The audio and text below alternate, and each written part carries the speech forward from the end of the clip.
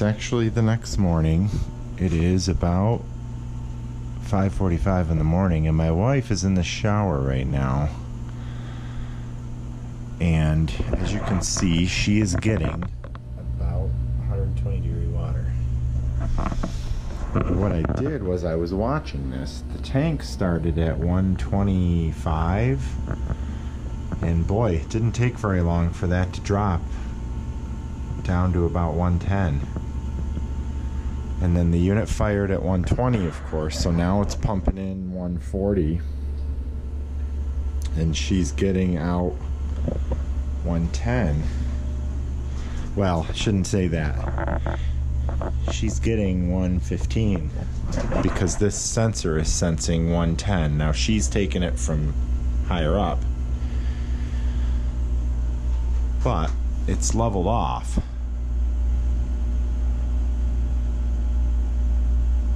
So that's interesting. So if I want to maintain, to make sure that at that point in the tank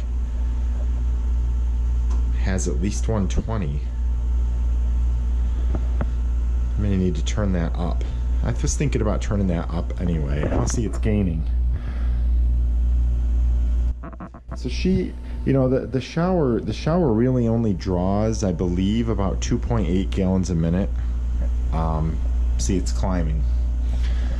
From my previous videos with the, you know, or testing with the Bosch, the shower run when it's on is using about 2.8 gallons per minute in that one bathroom. So, I mean, you got to figure we're drawing 4.3. So, you know, 2.8 is coming in from the cold, and the rest of it's coming, the rest of that 4.3 is coming from the tank. So it's going to catch up. Let's I'm gonna play with this. Hopefully I don't mess it up and she gets a cold shower, but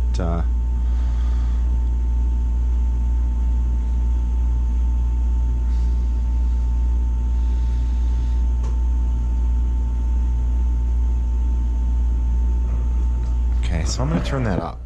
I'm gonna start doing this tank a little bit hotter. And what I noticed is these loops are hot, or they're nice and toasty, and that furnace pump has not been on. So what I think has happened is just natural convection, or it's convection, I think it's called. The hot water is going up and the cold water is coming into the tank, and it's doing that just naturally. So what I'm gonna do for now, I'm gonna shut the furnace loop off so that can't steal the heat anymore. Man, this thing has a low grunt to it.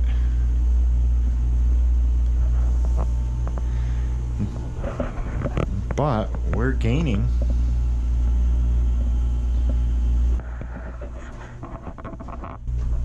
She's still getting 120 up there.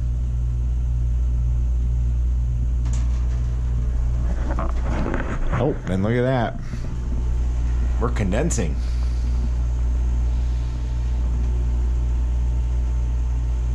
Look at that condensation coming off there. Isn't that cool? Wow. That is not a condensing unit.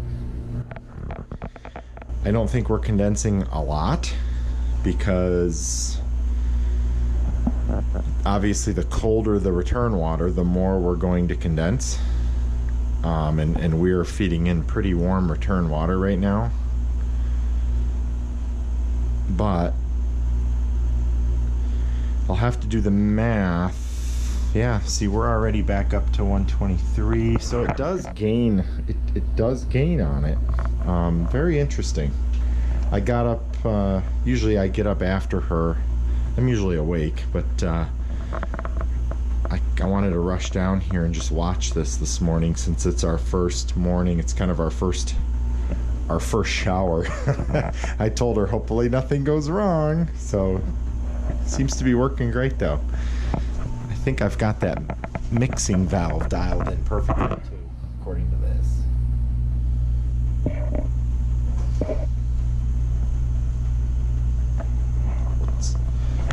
also cool is if you notice, she's getting full street pressure, 52 psi, 53 psi on the hot water side.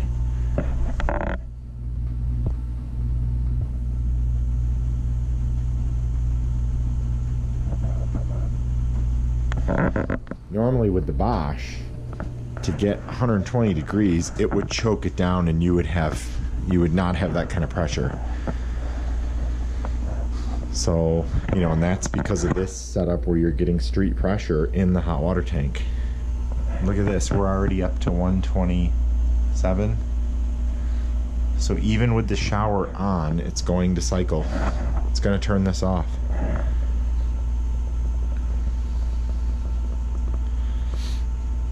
We'll see how quick. We'll see how. Okay, so it just shut off.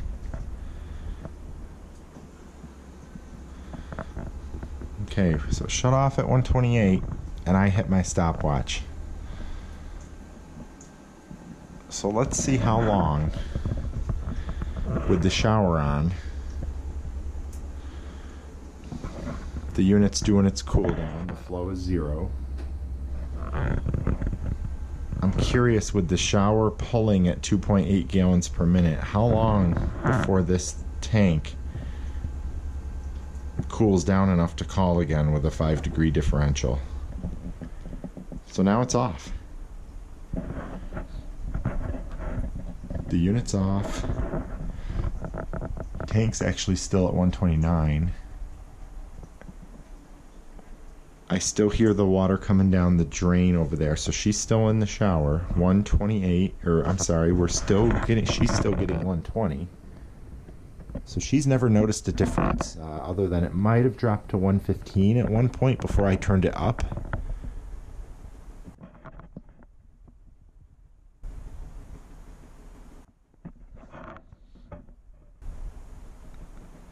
Okay, she might be out of the shower now. So this test isn't going to work because I don't hear the shower on anymore. But we're still at 129, so no problem. I mean, actually, I think the unit ran... Well, I mean, she was obviously in the shower for longer, a little bit longer than what the unit ran for. But I do think the unit ran a little harder because it would have only ran at 2.8 gallons per minute. And I definitely wouldn't have it set at 140 if we were not using this system, because that would be way too hot. Probably would have it set at like 120, I guess, or even 105 like we used to with that thing. So yeah, I'm definitely using more natural gas to create more BTUs, but you know, I think that burn time right there for one shower was only 3 or 4 5 minutes anyway, and her shower was probably a little bit longer than that. So, and I do not have the recirc loop on yet. I didn't wire that Aquastat yet, so I was a little bit worried about how long it was going to take to get hot water up there, if she was going to be waiting, and you know, I don't think it would have taken any longer than it used to with that, but within like 30 seconds that gauge was up to at least 100. So, and this is still at 129. I think I'm going to leave that at 128. I like keeping the tank a little bit hotter for Legionella. You know, that's a good number. I noticed when I had it set at 125, it was jumping about 2 degrees past my set point, and I think this probably would have gone to 130, but she was drawing on it a little bit at the end there, so I think that's why it kind of stopped at 129. I'm also wondering how much heat I'm losing, or I was losing through these loops. It just goes to the furnace and back, but you know, there's got to be some heat loss through this PEX. So I shut that off for now until I don't have that the PVC drainage. I want to redo that over there at the furnace anyway, so there's no sense in just having it lose. And I want to kind of time this and see how long this tank can hold heat without any loss. So anyway, I just came down here this morning. The GoPro was sitting here, so I figured I'd turn it on and bring you with me. Tonight after work, I'm going to wire that recirc Aquastat for sure. I want to get that on. And then, you know what? I was thinking about this laying in bed this morning at 2 a.m. I think when I was playing with that Aquastat, I was worried. I thought that I had it turned up to 125, and then I noticed that after turning the power off and turning it back on, it wasn't holding its set point. But then I do think I went back and turned that down so that I could kick the pump on. Let's try it. If I turn the power off to this, it goes blank. If I turn it back on, is it going to remember everything?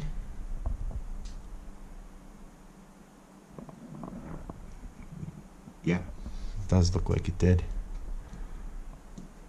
Yeah, 128, 5-degree differential on the...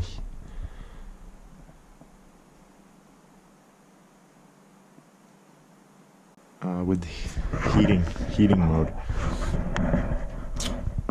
Perfect. That's great. So then I can set that one, and I can use my smart switch to turn it off at night.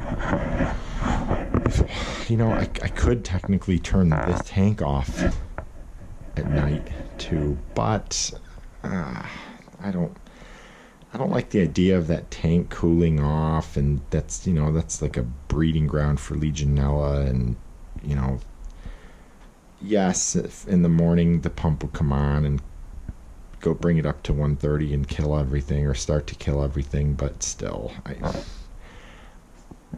I'm pretty sure with the minimal loss through this, I don't think this thing comes on maybe once or twice a night anyway, and runs for what, 2-3 minutes. I gotta test that out at some point coming up here this weekend when I'm down here working and nobody's drawing hot water. I do want to kind of time how long it takes this tank to lose heat, but I can tell you it's not long. I went a couple hours last night. I went upstairs, watched TV with my wife, and before bed I came back down here, and it still hadn't dropped 1 degree. Even right now, I've been babbling for 10 minutes. It's still at 129. So overall, I'm very happy so far. I want to get the other unit on. I want to start getting the heating stuff and the snow mount going, ready for snow. But anyway, thanks for watching.